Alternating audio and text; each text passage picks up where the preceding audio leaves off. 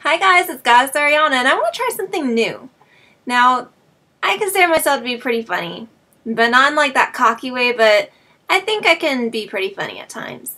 And I've come up with some things that I'd want to use in a stand-up comedy show, but I don't know when that will be, so why not just share in like little mini bits? So I want to see if I can continue on this little kind of mini series, I guess one could say, where I just share some things I have on my mind that I think would be pretty funny to share.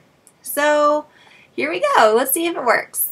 So there's a few people in this world that I'll never understand. One of the main types of people in this world that I'll never understand are the superstitious people. We all know who they are. They do these weird things to cancel out hexes, these weird rituals. They don't make freaking sense. There's a whole list of the things that you can be superstitious about. Stepping on cracks, black cats stepping in your path, breaking mirrors, all that stuff. Now, let me just say for one thing, I tried stepping on a crack before and trying to break my mom's back, but that was just because I was mad at her, and I was 8, and nothing happened. But I think one of the main things people believe is when you spill salt, you have to throw it over your shoulder, or else you'll get 7 years bad luck, or some sort of X amount of years, I don't know. Now, let's just break this down a little bit.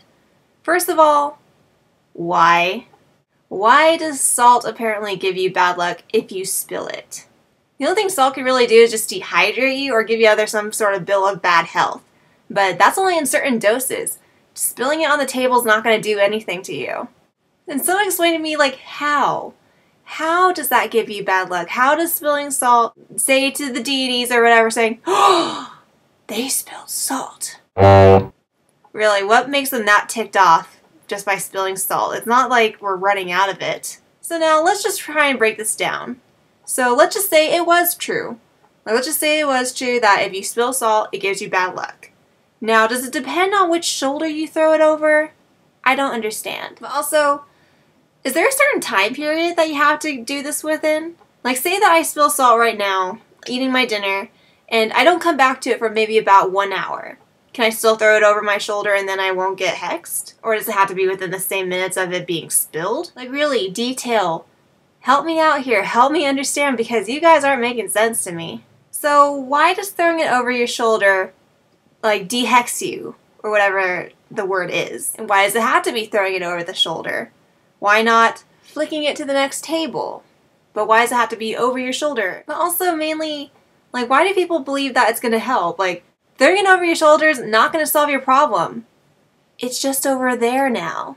But is this supposed to be a tactic to make it someone else's problem? Like, if it hits someone else, do they get the 7 years bad luck that you would have gotten if you didn't throw it over your shoulder? But I tried doing the whole salt thing before, and it didn't really exactly help me out. I spilled salt in a restaurant before with one of my superstitious friends, and they were looking at me all bad and told me to throw it over my shoulder, so I just humored them, and it hit the back of somebody, and he got mad. So yeah, it didn't exactly help.